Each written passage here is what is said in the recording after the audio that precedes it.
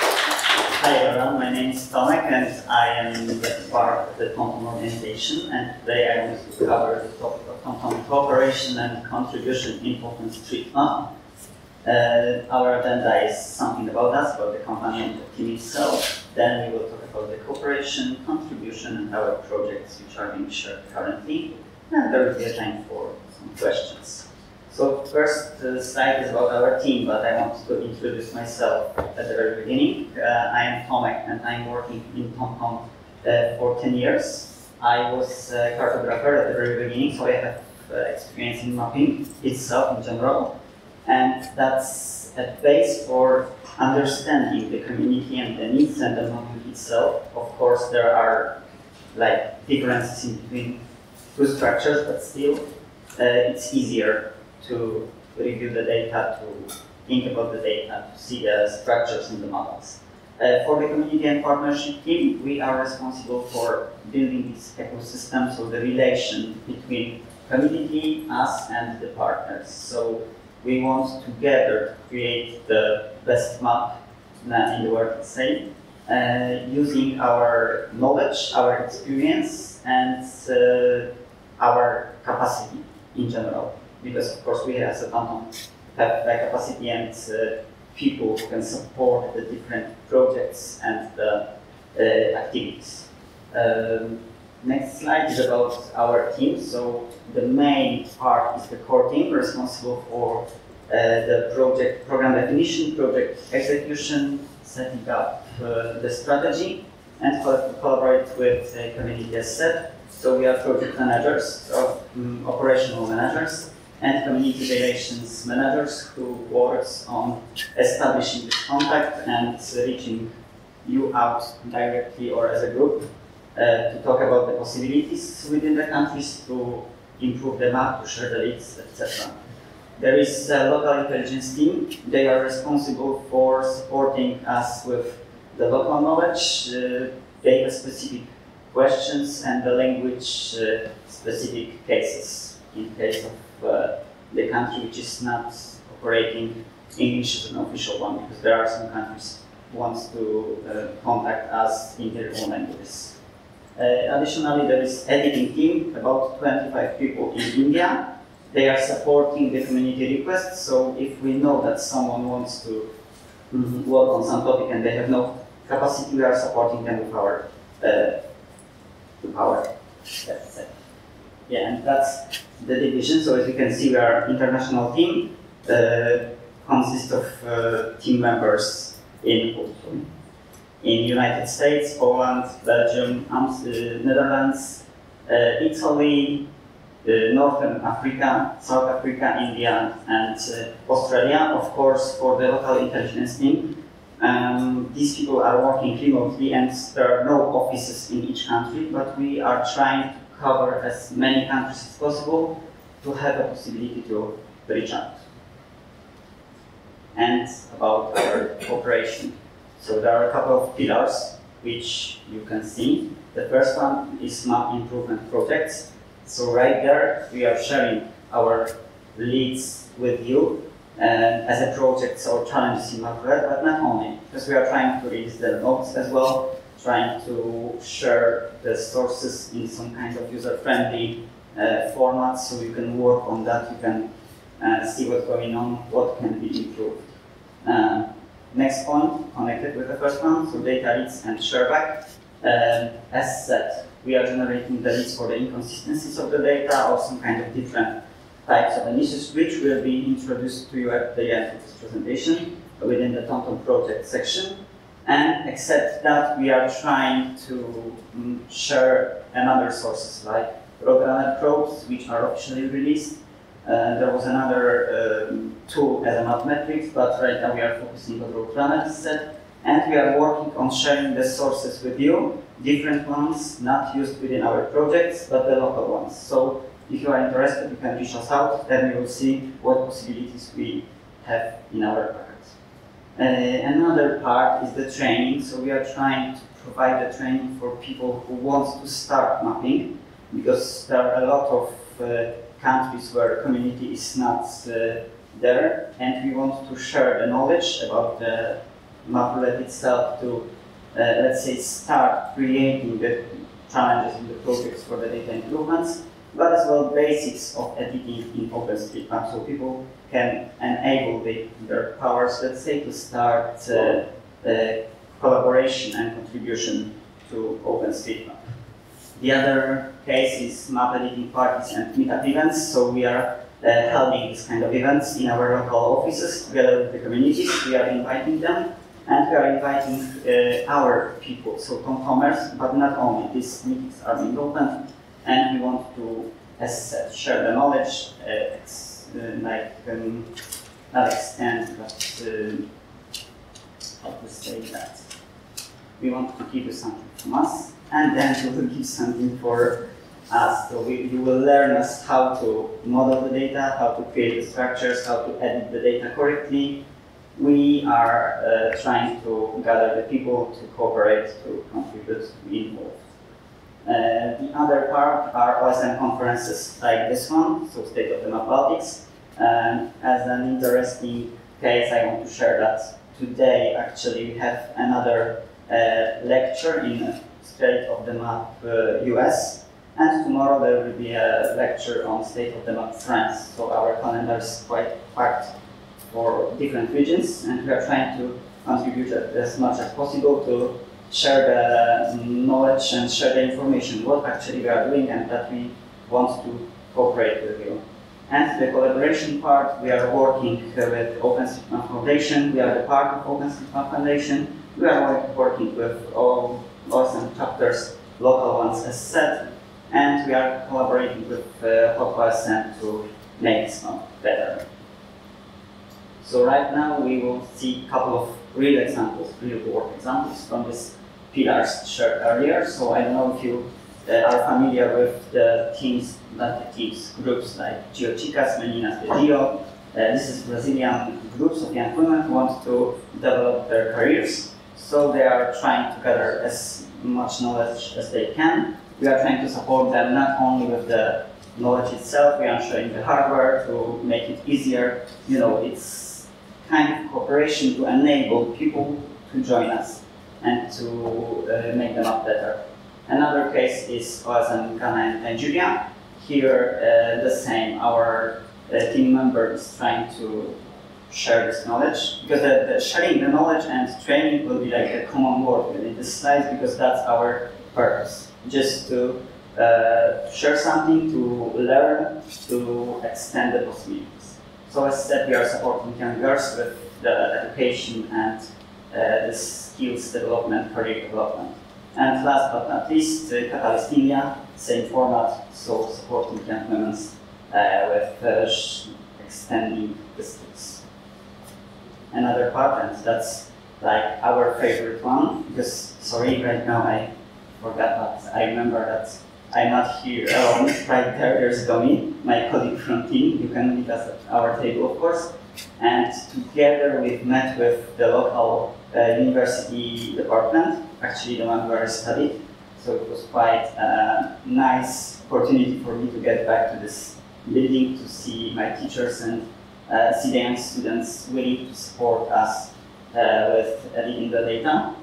For this case, that was a Manufactura event, and we were focusing on editing restaurants, shops, and pubs to use this data for educational purposes. We've created a map of the growing cities and how it is changing in time, that the cities are being extended, and so with that infrastructure is being extended as well. So OSM is not only used by the companies, but as you can see, as the educational purposes as well. Egypt. That one is growing and enabling the community, because there was no community at all. Our friend Hajar, who is responsible for Northern Africa, trains community how to create the project, how to edit the data, plus there was some kind of GIS lectures as well. So again, skills development and collaborating together. With that, as an enabler, it's easier to meet together, to talk together, and to map together. So first meetings were held with our support, and then we know that the community is growing day by day with the new members. Tanzania, and that's case sensitive because we are supporting the Growth2Map organization who support fights against females, because you know that there were accidents against women. So mapping rural areas in Tanzania supports the organization to get there, just to rescue these young girls before this accident take place. And as said, TomTom supported the Tanzania community and the organization were providing a training session on challenge creation and editing itself. So missing roads were added to the map, so it's easier to reach right there. And the one I'm gonna training, so it was mentioned previously, Kajar is holding this kind of sessions on monthly basis mostly to extend the knowledge of MapRelate itself, to learn with us, to cooperate and to map together. And what about our contribution in the map? So there are 772 unique mappers right now from the beginning of 2023, contributing to our challenges and projects with the data shared by us, shared by us. We are in 115 countries, and we've held about 12 meetups. Interesting thing is that more than 55,000 of leads tasks were used to improve the map on behalf of TomTom. We are supporting as well the humanitarian cases, so it's not only talk with the organization itself, like humanitarian OSM, but it's supporting the projects executed right there. When we heard about earthquake in Turkey, we have local chapter right there, so we immediately meet and decided that it's time to support map creation and improvement. As you can see right there, almost 100,000 of map changes were introduced, mostly for highways and buildings. We are not only supporting this Turkish case, we are supporting as well Italy and Brazil for this kind of humanitarian activities. And what about the projects, TomTom projects? So as first, the possibilities of the cases, the data which can be shared with you, which we can generate, but it's not all, of course. It will be covered at the end. So for highways, buildings, we are trying to introduce the missing buildings and missing highways challenges, the other types of issues like isolated roads, missing surface on our access type, inconsistent intersection of the data. For buildings, it's crossing highway and crossing water, so buildings are crossing each other. Of course, we know that there are barrier cases which are being shared. We are improving the processes still to see what can be done to provide you as accurate data as possible, because there are sometimes buildings on water, and it's an edge case, so we have to figure out how to model that. That's why we are reaching you out as well, not only to ask if you can just execute this project, but as well what can be improved within the these challenges. The other cases are issues with bridges and tunnels, general tagging issues, and structural issues like not closed polygons, self-intersecting polygons, where there are problems with rendering the data.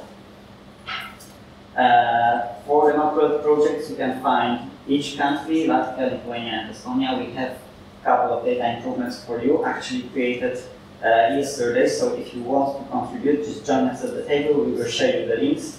If not at the table, then you can reach us out. In a moment, I will show you our profiles in OSM as well as our mails, so you can reach us out directly to see what can be mapped. Currently, for this project, I know that we have issues like isolated roads, building crossing highway, and inconsistencies for the bridges and tunnels. So as said, if you want to contribute, if you want to check these challenges, you want to see what's going on, just reach us out. And of course, that's the main part, let's say, because existing processes are there. We can execute them, there is no issue to do so. But maybe you have other ideas, or you know that there are some kind of cases which should be fixed by us, which could be fixed structurally, for example. Because except the manual ones, and that's some kind of hint, maybe not hint, but additional info, we executed automatic actions as well. For Poland, it was a change in the speed restriction at night because the law has changed, and that's why we had to change the attributes on the map. So we, together with the Polish community, we've executed this process and then handled the fallout of the data. So manual production was there as well to fix the data in 100%. Another cases were some kind of structural issues with the doubled inner ring polygons, so we fixed that in agreement with the community for the United States, New Zealand, and Australia, because there was a massive amount of these issues and it was not possible to do that manually. For the rest, we can, of course, do the manual edits because the amount is quite limited. So, as said, if you are interested in learning more, reach us out directly. osm@tomtom.com is our mail for the core team itself, then mail for Domi and for me, and you can see our usernames as well. So if you want to talk with us, just like that, if you want to build a relationship, we are here for you. We are keen to do so because it would be easier to cooperate, improve them up together within your countries, not only the one which we are right now currently, and hope that this session was quite informative for you. Thank you very much.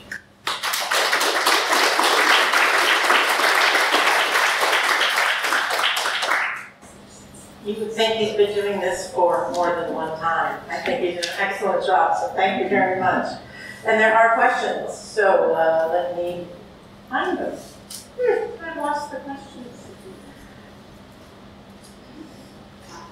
Here we go. So, the first question, have you had any training or map editing sessions in the Baltics? Not yet, and that's why we are reaching you out, because we want to do something together. Yesterday's idea for mapping part was quite good for us, and we want to contribute. That's why the challenges are prepared and ready. So if you want to meet together, for example, after the conference for 1 hour, we are here for you. We are staying in Riga until tomorrow, so why not? Let's try that. Okay, so the answer is soon to come, maybe even today. Yes. Okay, wonderful. And have you had any conflicts with local communities? And if yes, how were they handled? We work in a wide variety of countries and not always very simple environments. Yeah, it's like there are some kind of situations where community is engaged and they just do not want support from our side, but we are doing our best to share the message that we are here to improve the map together. So we are sharing examples of the cases which could be fixed and getting an agreement from the communities, for example. Or there was one case where we were like, our message was not so, let's say, our message was quite good, the community was against us. But with time and with our, let's say, the sharing the knowledge, sharing the cases which could be shared, conversation, we established this relationship. We are cooperating right now together, and we are even improving the processes and creating new processes for this community. So if we take a look at the second question, which is related to the one that you just answered, map roulette projects coming from a huge company like yourselves feels like community exploitation as opposed to corporate social responsibility. How do you think that might be offset? Do you encounter this kind of negative feedback? Yeah, we're always trying to share that we don't want to use you just as an editing force. It's like the common cooperation. So we are sharing the data, but if you are not interested, then we are not forcing to do this kind of edits because it's not needed. You are not interested. These kind of improvements are not important for you. So we are not using you as the editing powers and editing sources. We are just trying to build this common cooperation. Is there any plans or possibility to detect missing one-way tags? We have to see what are the possibilities. So in that case, you can get back to me or Domi. We will just grab this topic and try to explore that to see what the possibilities are. And you've obviously inspired your listeners because somebody's asking, if I contribute to OSN with fixing a bridge in Riga, will it also automatically appear in the TomTom map? No, it won't, because we have no commercial product based on OSN data, so it will only appear in our OpenStreetMap right now. Okay, thank you very much. And thanks again, Tomasz, for a wonderful conversation.